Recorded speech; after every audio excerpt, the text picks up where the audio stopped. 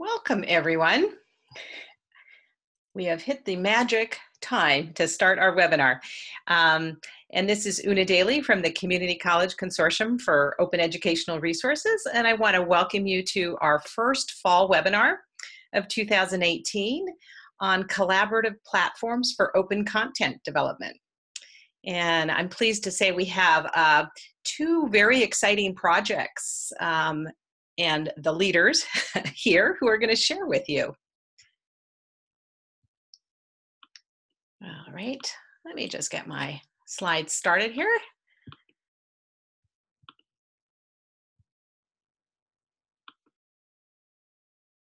Okay.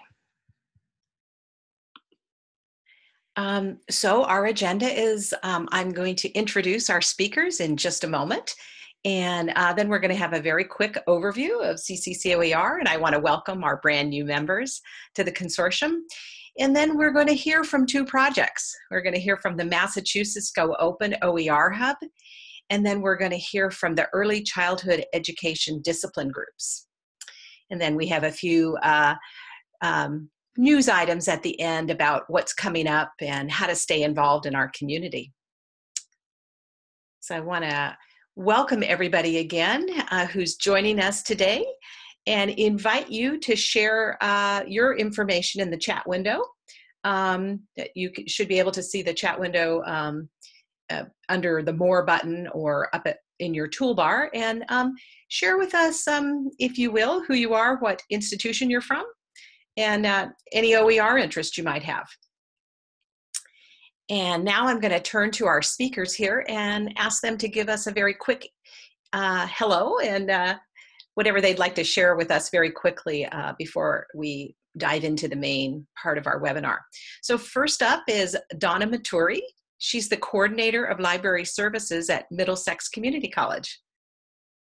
Good afternoon, everyone. So I've been at Middlesex for about 4 years now and involved in OER for the last 3. We're working very hard to get our OER initiative up and running and expanding, and it's been wonderful working with our statewide partners, which we'll be telling you a little bit about in our presentation.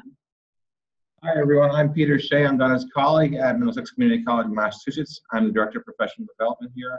I am by training an instructor and an instructional designer, and my area of particular interest with regards to OER has been interactive open educational resources.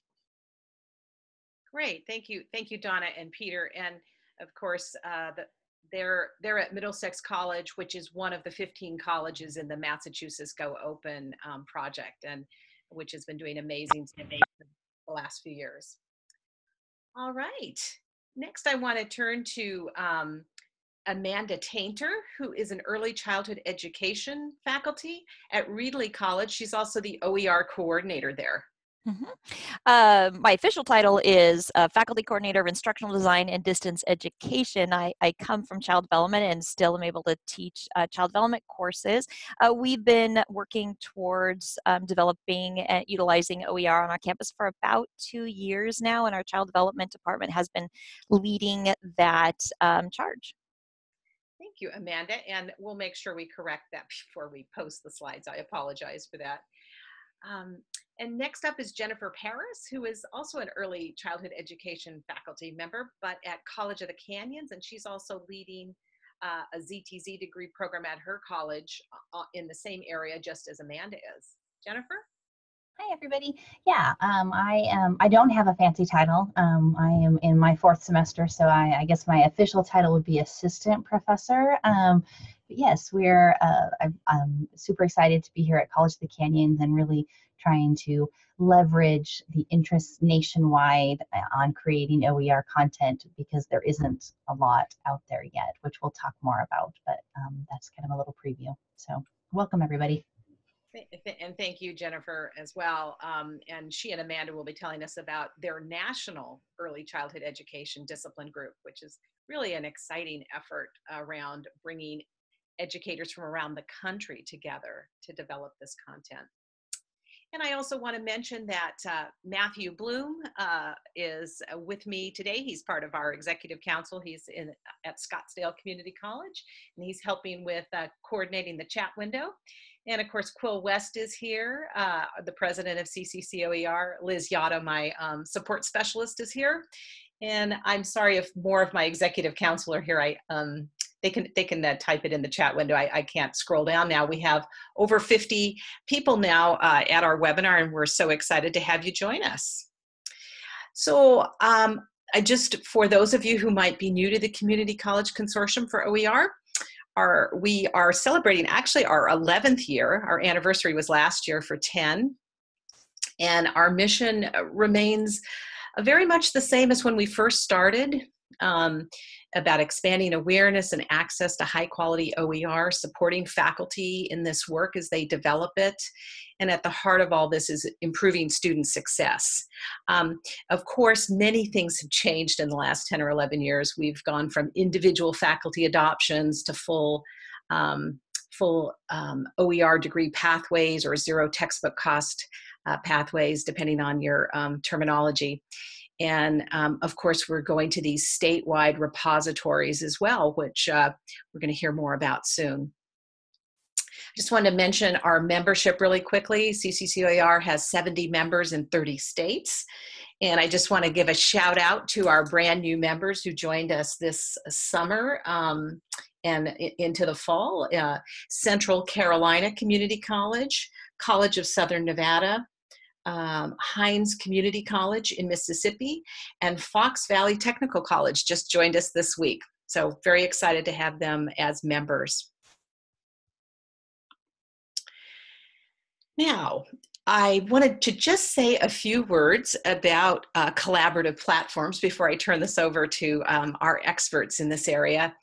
Last June, we had a webinar on OER collaboration and developing materials. And we got some feedback after that webinar that you wanted to hear specifically about platforms from the people who were using these platforms. And so that's what drove us reaching out to Peter and Donna to talk about the OER Hub they're developing, and also Amanda and Jennifer, who are using the Rebus community platform for developing their early childhood education group.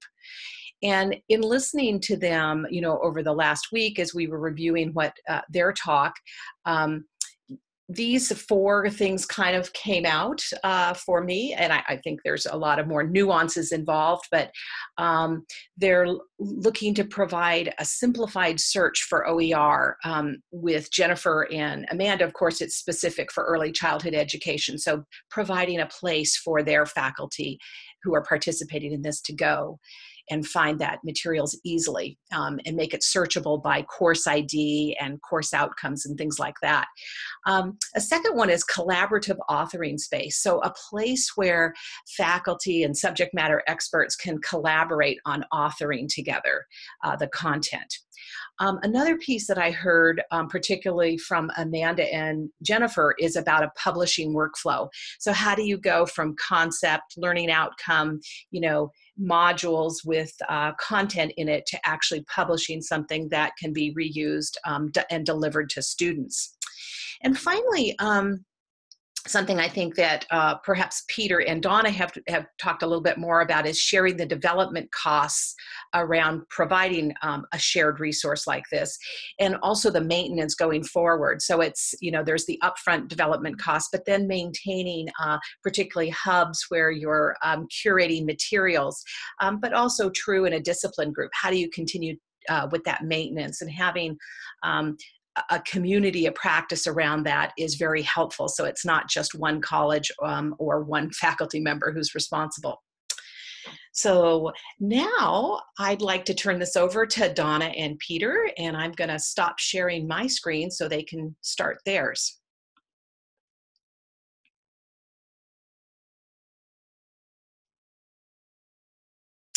I'm not hearing you. Did you guys mute yourself by any chance, Donna or Peter?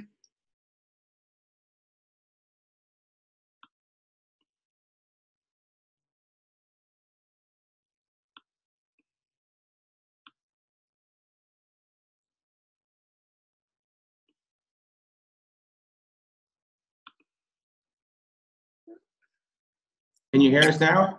We can hear you now. Yeah. Great, thank you. I went down to the screen and suddenly the unmute button disappeared. I'm just now looking to get to the screen sharing as well, so I apologize. Take a second here. No worries.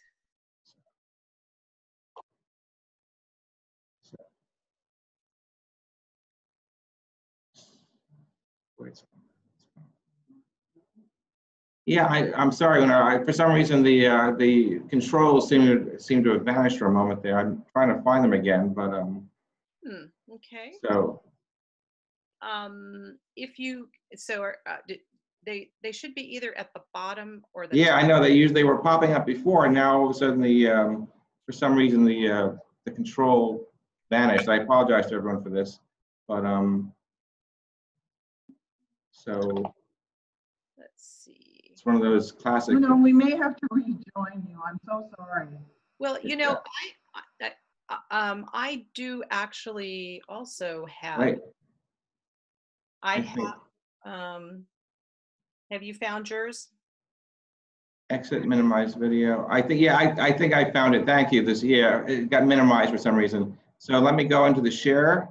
Okay. And there we go. I think we go share now, and excellent. I think we got it. Yeah, that's perfect. Excellent. Thanks everybody for your patience. No worries. So, any case, our little story about how we arrived at a building of a shared OER hub for the community colleges of Massachusetts. Again, we did an introduction before.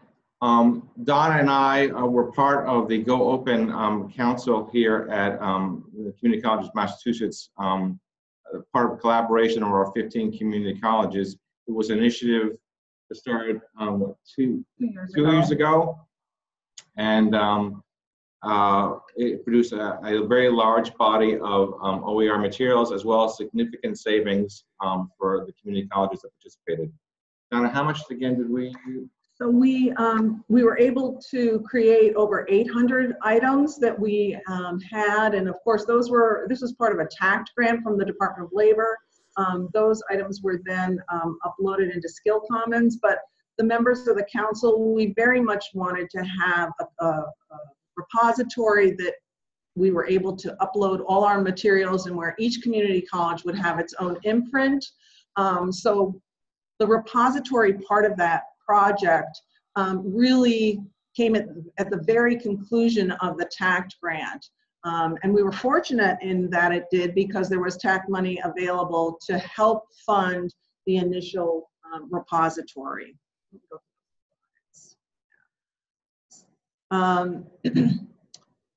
So this is just information about, this is really the origin of our hub. It came out of the Mass Go Open. That initial funding allowed us to purchase and to contract with ISKME, which is OER Commons, and we're now just going through the design work and the initial uploads of some of those materials. And we're getting administrators from each of the 15 community colleges to help us do that. Yes, and our provost has been tremendously supportive. He's helped coordinate the communication with the other chief academic officers. And again, I think it's really been a priority in the state over the past 2 years to really build up our OER capacity. Thanks to the energy that was produced by Go Open, which was initially headed by Sue Tashian and Jody Carson of Northern Essex Community College. I don't think we can say enough for the leadership that they've produced in this area. And it certainly helped accumulate in the development of the Northeast OER Summit, which we have every year at UMass Amherst. We had some conversations with Mindy. I know Mindy's in the audience. Jump in anytime, Mindy, as we talk about ISKME and OER Commons. But they were a very attractive platform for us. They had many hubs that we could view and take a look at and see how this might work for the 15 community colleges here in the Commonwealth. And it's really been a wonderful experience thus far. So the way we selected OER Commons is that we did put out an RFP, and there are only 2 vendors that submitted proposals.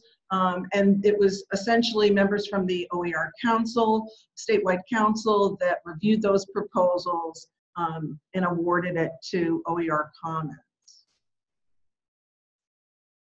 So why did OER Commons succeed? Well, there are a number of things. One of which, of course, for community colleges is always the matter of cost. We thought the price was eminently reasonable, and about $11,000 to start the hub, and about what, $1,500 to maintain it, or something in that neighborhood. Again, in terms of pricing, it was right within the area that we could afford.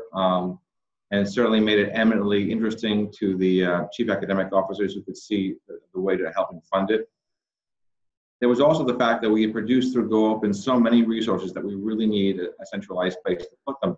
Obviously, they could be located in Skills Commons and OER Commons.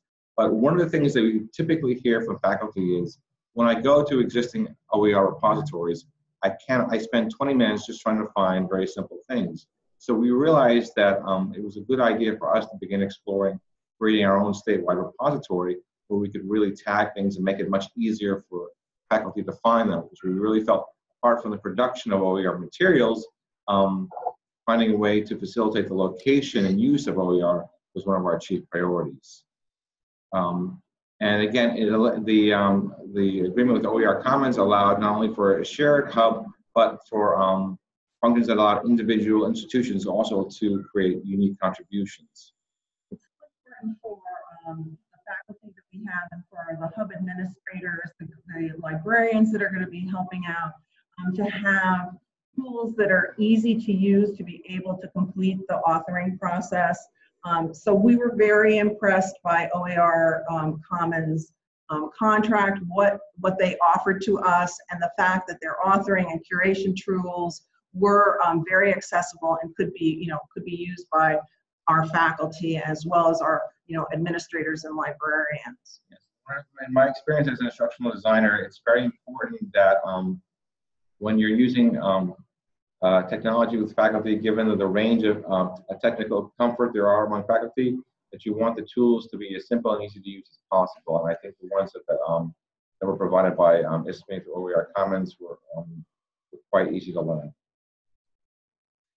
So we're actually in the midst of our training and support by our team over at ISKME. So we've been meeting weekly for the last several weeks, and they've been very accessible, and it's been a real wonderful process. Very trouble-free. They're very flexible, and so that's been great. And once we do go live, we still have their support.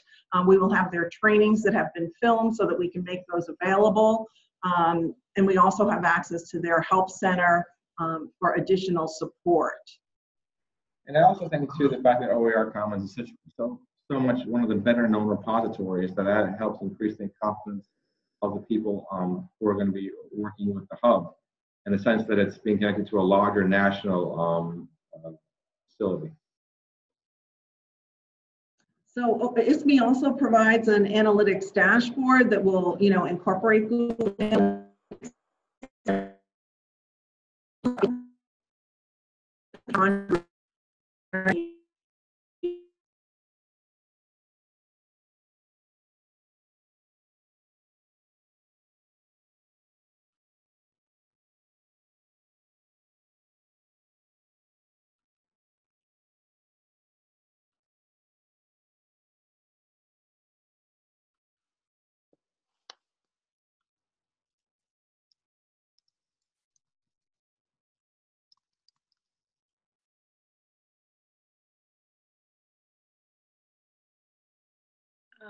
Peter and Donna, I think we've lost sound to you.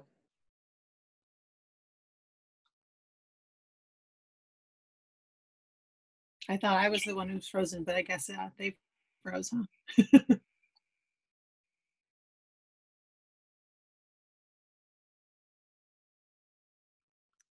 We had a little bit of a hiccup there. I imagine Peter and Donna are going to be right back.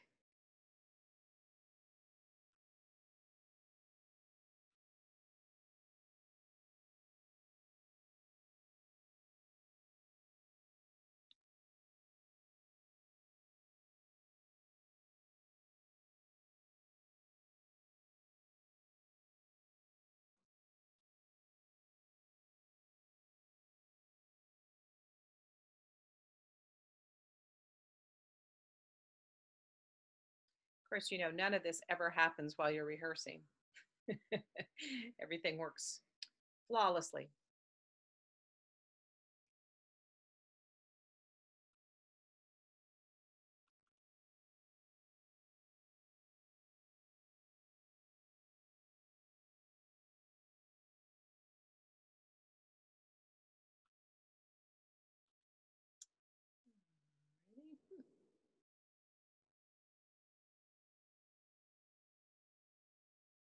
Okay, looks like we've got Donna. Everyone, sorry, someone at the computer decided to reboot, so I'm just gonna.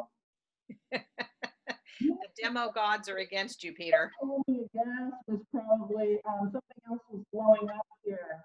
I don't know if any of you heard about our gas issues, but we thought maybe Columbia Gas decided to just blow us up in the middle of our presentation. Forgive us. So so I'm just trying to do the screen sharing again now. Let's see, I'm clicking on share. And do you have your PowerPoint loaded? Sorry.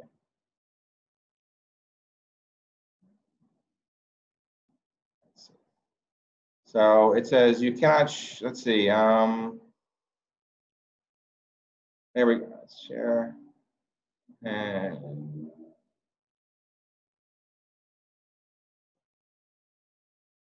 so let me skip down to where I think we were, data analytics and present.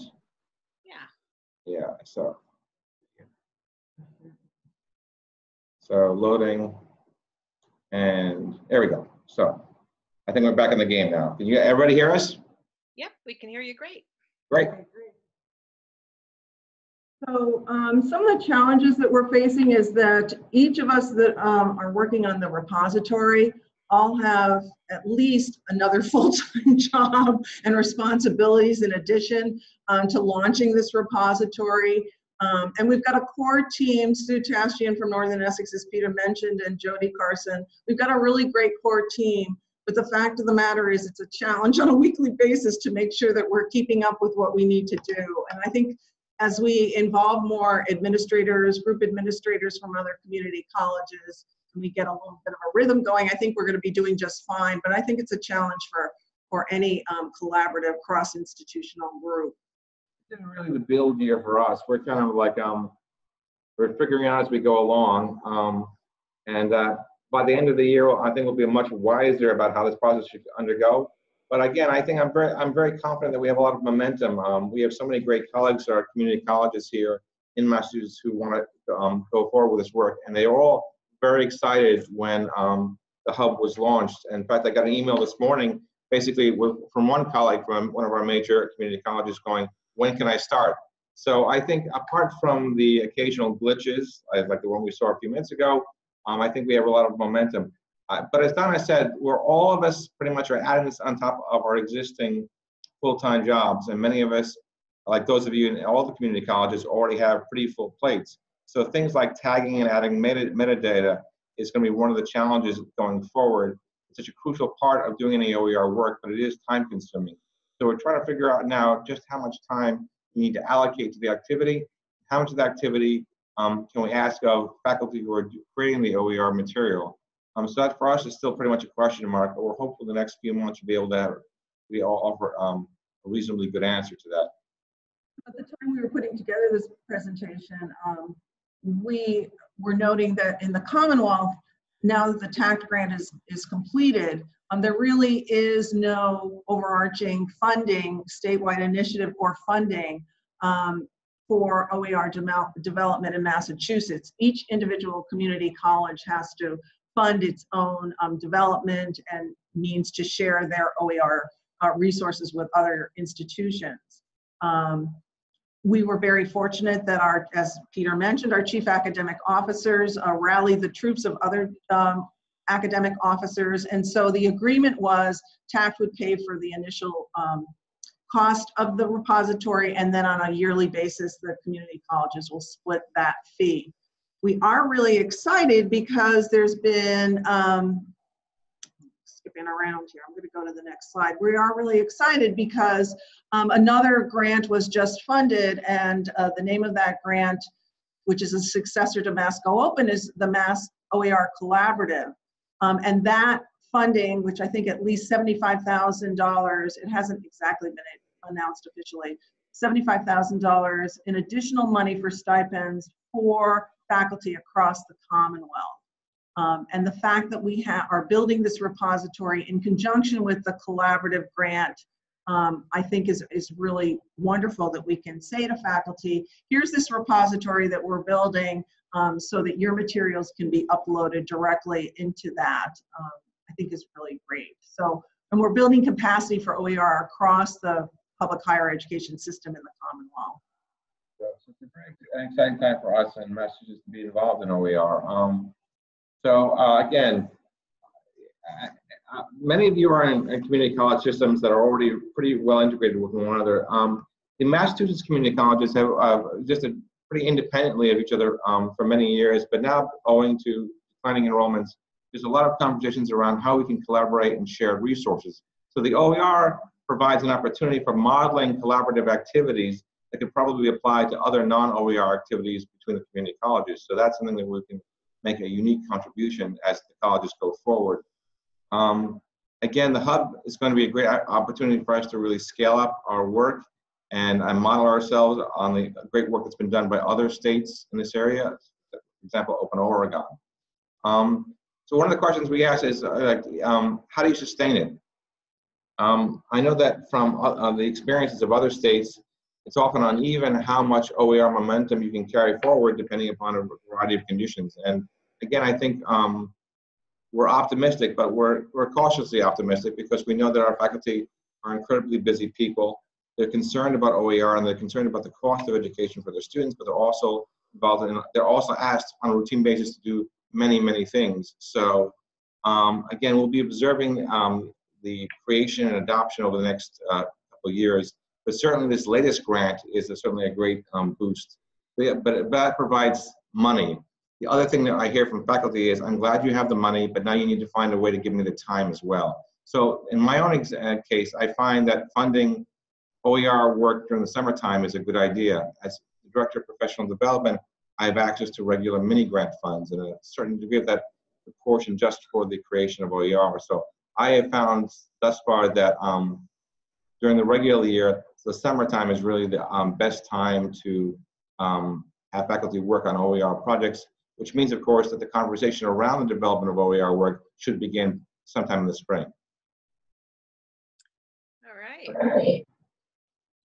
So we really think that this hub is going to be a great value to hopefully not just the Commonwealth, but for institutions outside of the Commonwealth. I've come to rely on some of these other statewide initiatives, such as Open Oregon and Open Washington and Georgia. The list goes on. So we hope that we can contribute as well through this great hub that we're putting together. Yeah, I think there's a certain degree of embarrassment too at the state level because Massachusetts always prides itself, as you probably have heard, on being the quote-unquote education state. OER work, apart from the work that was done 15 years ago by MIT in terms of open courseware, we really haven't been out in the front of OER work, I think, since then. And we've been watching with a certain degree of envy of what the other states have been doing. So now is our opportunity to really play catch up and make a unique contribution. All right. Well, thank you so much, Peter and Donna. And I want to open this up for a couple of questions. We're running just a tad over, but okay. You did have a question here in the chat window from Jennifer Alvarado, and I'm wondering if Jennifer is in Massachusetts, but she asks, when will your hub be available, Peter and Donna?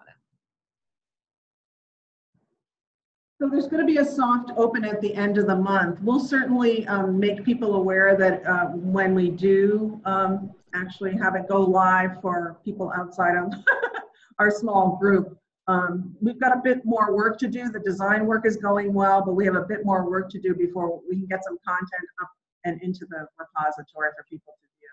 Opening a hub is kind of like opening a restaurant. Everyone's expecting it, everyone's looking forward to it, you're looking forward to it, everyone's excited, and then there's certain things that happen. I say, well, we'd like to do the ribbon cutting on this date, but the actual food will be served at a later date. So that's kind of where we're at. Okay. any other questions now for Peter and Donna? We'll also come back to them at the end. And okay, we'll take one more question here from Carrie Gitz at Austin. She says, did OER Commons provide training and development for you and faculty? So yeah, so we've been having weekly meetings where we're getting some of that training. And forgive me I hope I heard the question correctly. Yeah, so we've been getting great support from OER Commons, and all the trainings that we participate in are being recorded so that we can then share them with our group administrators as well. So yeah, the support's been wonderful. Okay, and thank you, Donna. And I just think to be clear that OER Commons is it's a project of ISKME. So there, I'm not sure if there's a little That's right. We should be ISKME is the organization that is providing us with the tools to build our hub, and their major project, of course, is OER Commons, of which the hub would be a part of. So yeah, that's a point that we should clarify. Yes, people call us OER Commons all the time, so. All right, thanks, Mindy. Okay, all right, well, we are going to move on to our next presenter. And so let's see, I'm going to ask you to stop sharing now, Donna and Peter, thank you. And next up, of course, is Jennifer Paris and Amanda Tainter.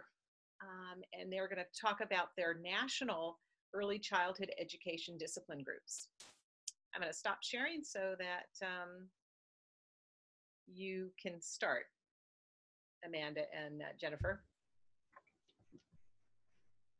There she goes. You're still muted, Amanda, just so you know. All right. Sorry, I think I was sharing the wrong screen. Here we go. There you go. Okay. All right, so Jennifer and I are going to be talking about the early childhood education discipline group, and we're just going to briefly go over some of the background about how it came about, where we are now, and where we're going. If you haven't met me before, I'm a talker, and I promised Una to stay to 15 minutes, but I can't cut content out, so how I adapt is I just talk faster. So the slides are available, and I apologize if I freight train through it, but I have a hard time leaving out important stuff, so I acknowledge in advance that it's going to go fast. So our why, for me, the why was about 2 years ago, I stumbled on OER and I thought, oh, this is a great idea. So I applied for one of the local grants, AB 798. I thought, I'm in early childhood. We can do this. So we applied and got it and thought, you know, I've seen OpenStax. I've seen all of this other information that's out there and available. I can just pull from that. I soon discovered I can't. Early childhood has little to no information out there. So that was the moment of discovery of this is a field that desperately needs open education content for our students, and yet we have little to nothing out there. When I say little to nothing, I mean little to nothing. Our students graduate and still make minimum wage, and yet we're saddling them with $100, $200 textbooks in each of our courses. So it was the moment of discovery that we need to do something. And in the process of reaching out and figuring it out, I met Jennifer. So Jennifer, I don't know if you want to share really quick your moment. Sure, yeah. So one of the colleges that I came from as adjunct before I was here at College of the Canyons is Maricosta, and they were doing some work with some ZT grants. And I kind of was leaving as they were starting, but they let me come back and peer review. And what we found is that what I found as a peer reviewer, so kind of in the student mode at that point, was that kind of the go-to model out there is to just kind of link to a lot of different resources, because there really isn't anything where it's already compiled. And it doesn't necessarily lead for an ideal educational system. So that was kind of my moment where it's like, we got to do something about this. We got to get some good quality OER out there so that people have something to start with.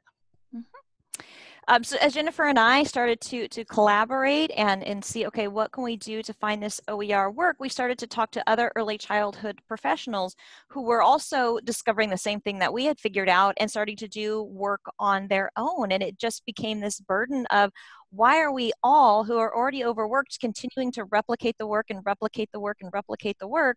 We need to get together and leverage all of these resources and all of these hours of work that the ECE early childhood educators are putting in. In California, we have about 10 years ago, we started what was called the Curriculum Alignment Project, CAP.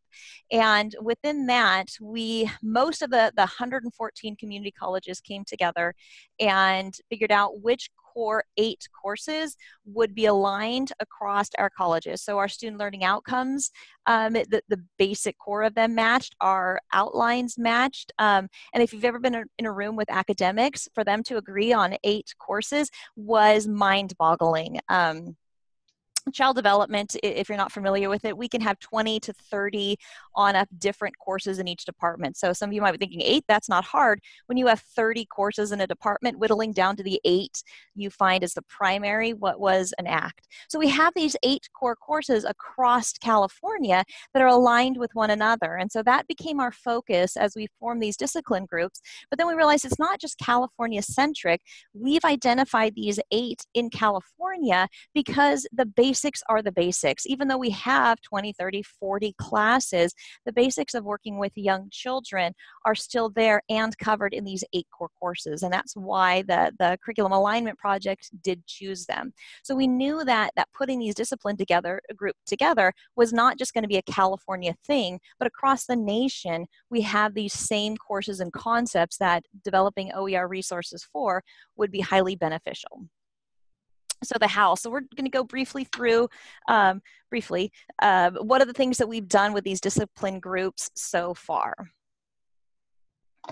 Yeah, so Amanda, we discovered, so we all applied for the ZTC grant. For those of you outside of California, essentially our chancellor's office had these grants for different schools to use to develop OER, and we discovered there's about 5 of us working on ECE, and we didn't know when we applied that anybody else was doing this. And so we were in the same room, and Amanda dropped this, and I'd really love to have an ECE OER summit.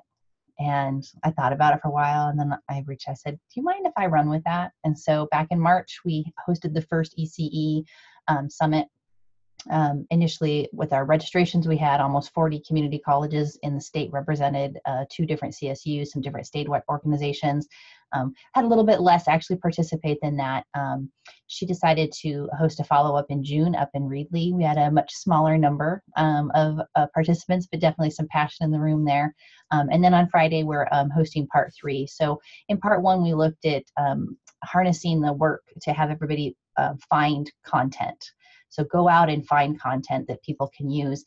And some of the groups did an amazing job. I had somebody at one of my work groups that actually left saying, wow, I think I have enough to go OER next semester. And that was pretty powerful because, you know, there isn't anything out there that's compiled. So our goal now is to actually move into kind of writing. And so that's part 3. We'll be working on actually curating content. And so we're excited about that. I'm still trying to figure out all those details. I'm scrambling, but we're super excited. And from our ECE summits, we started to gather this ongoing listserv. We had people that had registered for the list for the summits, and then people who had reached out to colleagues and say, hey, you should come to the summit, and oh, I can't go. Can I be part of the listserv? And so it grew and it grew and it grew, and it's become this good communication hub. We have over 140 participants, and literally it grows every day. Someone emails Jennifer or I and said, hey, can I be part of this listserv? And so we simply add them, and it's become a simple way, low tech. We just throw it on a shared Google Doc for Jennifer and I, and then when we send out communication, we simply cut and paste those emails. So again, it's a very simple, low tech way that we've found to just communicate with one another. And Jennifer's going to go into some of the more complex ways that we're communicating and curating some material. Oh, I'm going to talk about it next. So one of the things that we decided was, and the previous group had mentioned it, is keeping OER in the front of everybody's mind. We're so bogged down with other items. And so at the end of last semester, we decided, all right, so let's just jump in and start having these ECE OER conversations on the 2nd and 4th Wednesday. We're all busy, but if we just put it on the calendar, have it set 2nd and 4th Wednesday, noon to 1, people can eat their lunch. And the purpose of it is to simply chat about what they've found, what they've discovered, what they've heard about different ECE OER materials or who's working on them. we're rotating slowly through the 8 core courses and then expand after that. So it allows us to focus on one of those courses and say, all right, did you find anything about this course? Please share with us who's working on it. And it is what the name implies, a simple conversation. I always say, and Jennifer says, I'm not, I'm just facilitating this. I'm supporting this. Is your time. Let's talk about what you're doing. It also allows us to touch base. All right, do you have a better suggestion? How can we move this forward? What are some additional ways we can grow this ECE OER conversation? So yeah, I know we're running out of time, so I will speed up. So even before we got the grant, when I was working with MiraCosta, I realized we needed some sort of place. And so I was trying to think of what might work, created a Google group, which has thankfully taken off with time. And essentially what I did is I went in and I created a thread for all of the classes that I could think of. And as Amanda said, we've got 20 to 30 different classes. I went in and I found any CAP outlines that I could that would kind of give us a focus. At that first summit, we used those outlines to find sources of content that are either free or open. We kind of went both ways because we knew some people would just be going zero cost and not OER. And so that's what happened. And then if you want to go to the next slide, Amanda, that you can see conversations happening about specific content. So when we post something, someone replies, and so that we kind of have this back and forth about different possible content to be used. And it's been a nice free. I think that was important to us, and not behind any walls at any specific colleges. Mm-hmm. All right, so moving forward, so we've grown this great community, and we have all these early childhood professionals that are sitting at the precipice of, all right, we're collaborating, we're communicating. Now we need to start moving forward and actually writing some of this OER content. We've gathered some of the sources that are out there, and that's when Rebus came along alongside of us. And I cannot speak highly enough about their patience with as we're putting this together, and their support on us. And so through the conversations, and say, we really want to do all of these 8 books, let's launch them out. And they provided some great guidance and said, how about we start with 2, work out all the bugs, and then we'll go to the other 6. And so that's what we've done is now we're starting, and we focused on 2 books, Principles and Practices, Health, Safety, and Nutrition. And then as we work out all those bugs, we can rapid fire those out. And so we're compiling those outlines and then going to go out for a call for authors. And so we're tag teaming with the summit that Jennifer had mentioned on Friday, so people EC professionals can start getting their feet wet and writing, and say, hey, I can do this. And then with that, we're going to partner and say, hey, we're actually starting to write the book. Would you like to be an author? And so Rebus has really been there and guided us through the process of creating the leadership team for these books, defining what the project is, because both Jennifer and I, and if you've ever worked with ECE people, we're kind of, this is so exciting, we're going to do this, and we need people to say, all right, let's define, what's the scope? What does this mean? What does your team look like? And so Rebus has really helped walk us through that process of defining what the project is, what is the timeline we're hoping to accomplish, what is the outline, and now going to recruiting authors. We have this community around us, and then the guides that they've created to guide through the process of, you have a team, what are some of the parts of the team, what are the benefits of having a large team and a small team and lots of authors and smaller authors, and then going out to the editing process and what that's going to look like and the process of that. All right, I did it. Whew, you guys hung in there. All right. That's your last slide. That's it. Sorry. Yes, that was abrupt ending, but I looked at the time and I said, I want to make sure and finish on time. Oh, no worries. We actually stole a little time from you. Oh, okay. And let's see, there was a couple of questions in the chat window. Yes. So one was on accessibility, and that came from the one of the other Jennifers. I'm not sure if there are more than 2 of us here. So we are blessed at College of the Canyons. We actually have OER staff. So with the funding that we have been, not me, the bigger we, has been able to get from the different grant sources and that kind of stuff, we actually have hourly staff that I'm really lucky that they can do a lot of that accessibility formatting. And so I'm using my resources as much as possible. So I'm kind of collecting the collaboration, and then we'll use, I apologize if you can hear that. I'm in the Children's Center, and there's some loud things going on in the hallway, that they'll help with the accessibility, all of the formatting, and really put it into the finished process.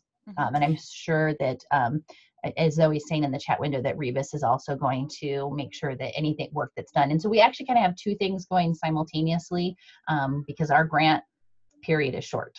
So we're kind of trying to zoom through the grant, but also back it up with some more sustainable efforts through Rebus. And so we're kind of trying to figure out how to navigate all of that.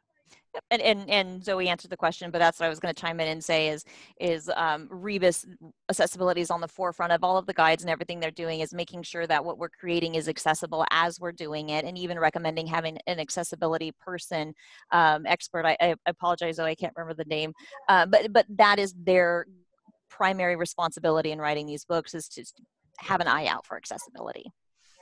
And then Christopher had one for collaborative authoring, then using which editors. That's one of the things in the process of working with Rebus, is figuring out who is going to be the editors for each of these books, and building that team for each of the individual 8 books that we're going through. And yeah, and we'll probably be reaching back out to the wider collaborative to try and find people that are interested in helping us make these resources as amazing as they can be. Mm-hmm. And it looks like Zoe answered Christopher's question. Yeah, and interesting that Zoe said that Rebus does have an accessibility work group, but it's on hiatus right now. Great. Did I miss any other questions that were up there? You know, Christopher was asking about collaborative authoring, and which editors you're using, and I think as you said earlier, using Google Docs as the editor for this stage of the process. Is that correct? Yes and no. So that's where we're using to just throw in information, and then we're going to be moving over. Rebus uses Pressbooks, and so that's where when we move to that, like, we're in the beginning stages, so it's all in the infancy. But that's what we'll be using to put everything together when we're in that stage. Yep. So kind of the informal work that we're doing at the summits has been through Google Docs and Google Sheets, just because it's kind of free and not behind any institution's walls, virtual walls.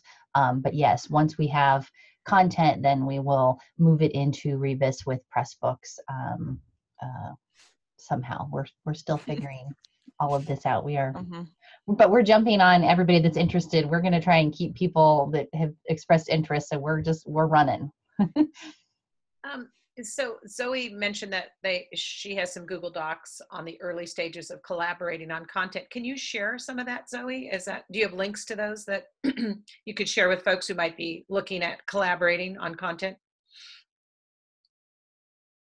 Okay, wonderful. You can either share it in the chat window, or we can send it out with the slides.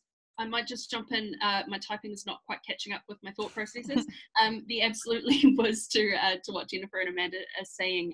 So we use Google Docs for the content that we're working on with our books. We do also have documentation in progress. Right now we're trialing that with a set of projects, including Jennifer and Amanda's, and that we'll be releasing soon. And as soon as it is, we'll be sending it out over the listservs and whatnot, and we'll make that available to people. So it's not quite ready to go out wider. We're running it with real life projects to make sure it's kind of effective, and then we'll be coming down the pipeline as soon as possible. Okay, thanks for the clarification on that one.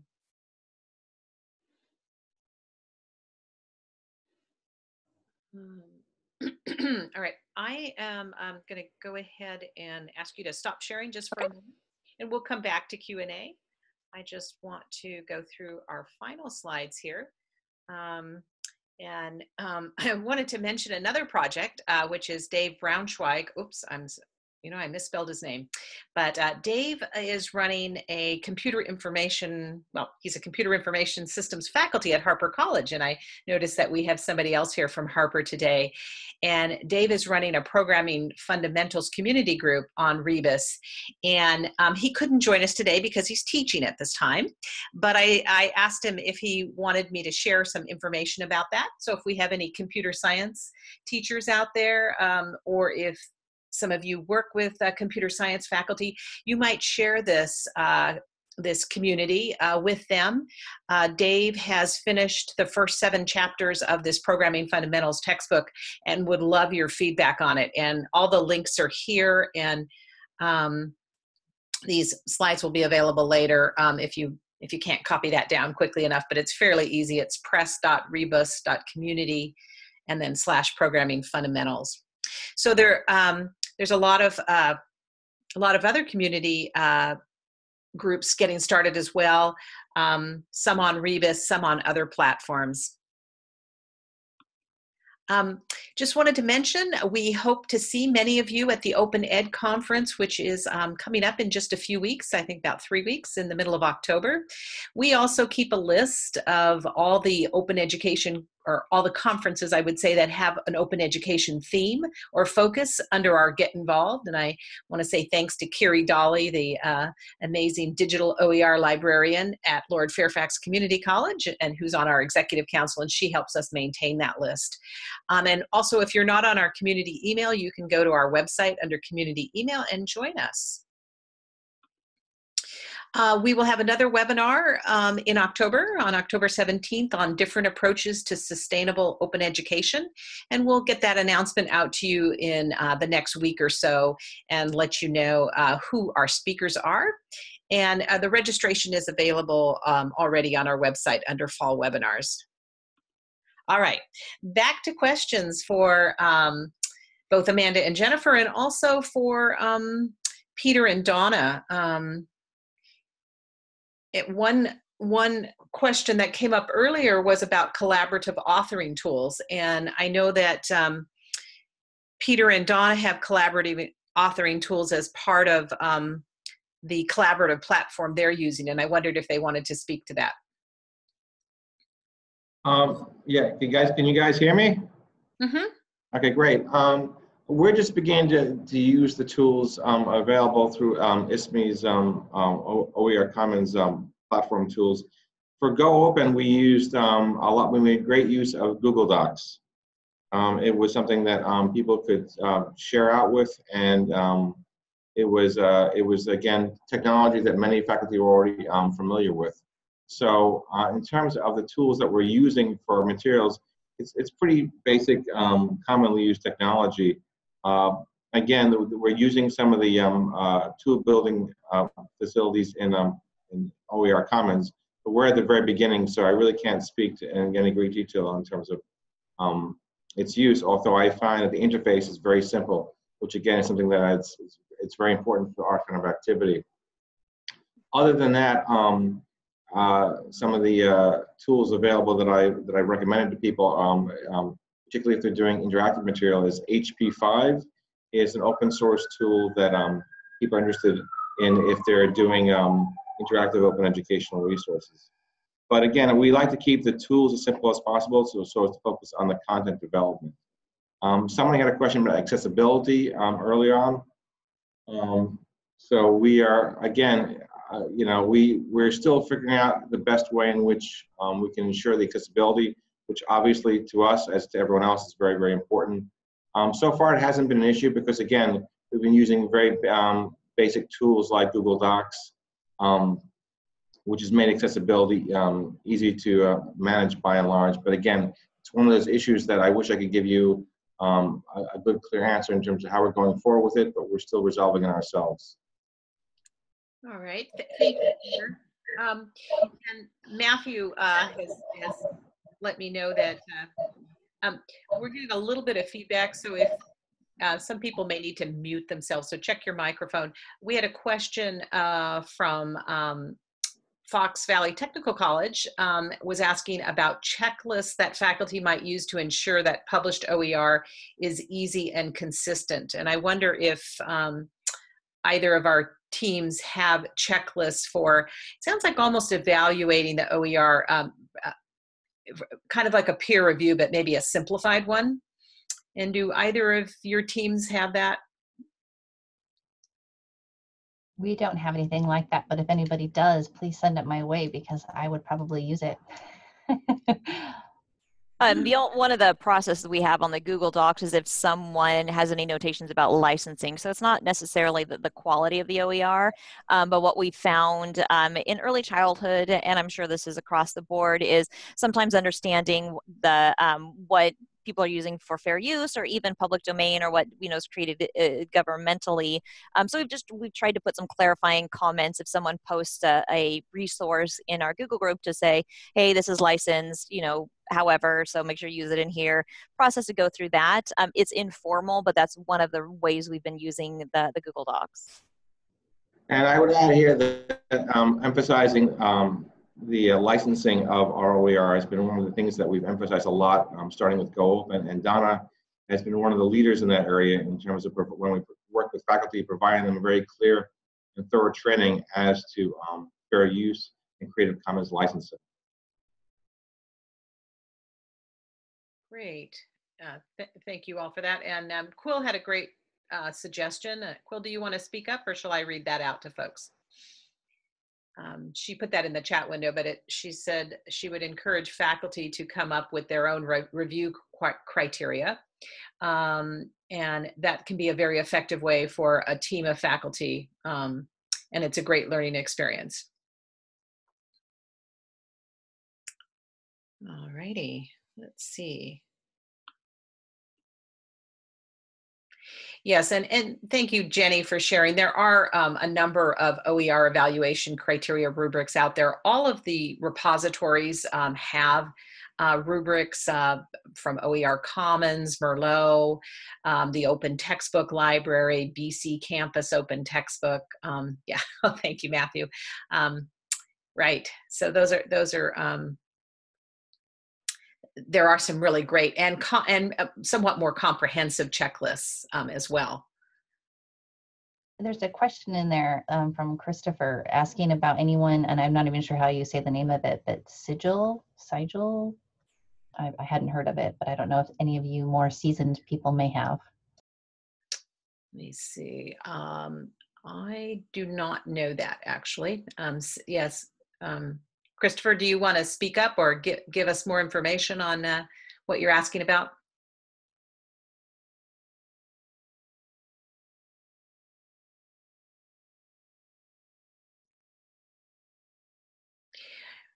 Yeah, thank you, Zoe, for mentioning that. The BC campus does have a wonderful rubric, and they were definitely one of the early ones to come out with an open textbook rubric, and they had based it on previous repository rubrics, but they really brought it to I think a really usable level. So thank you, Christopher. That's a free application for authoring ebooks. Yes, Sailor, they got it from Sailor, and they actually got it from an old project that CCCOER used to work on as well, which was called the College Open Textbooks Project, but I'm dating myself now. That's quite old. All right. Well, do we have any more questions? Anyone want to speak up?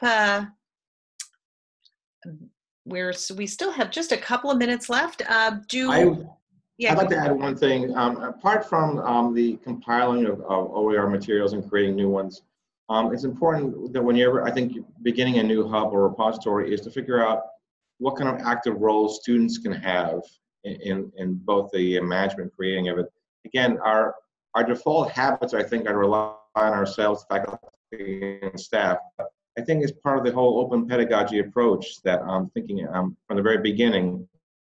What is the role of students as participants in the OER activity should be? And so that's one thing I recommend to everyone to think about at their home institution. Yeah, and I know Una and we had, when we were rehearsing, we talked about kind of an implementation phase where we actually use it with students and get feedback as part of the more of the creation process, kind of moving that phase into kind of the creation process. And I think that's kind of what we're aiming for with our short timeline of the grant anyways, that our final products aren't going to be perfect by any means, but that we can use the students to make them better and to make them involved in that process.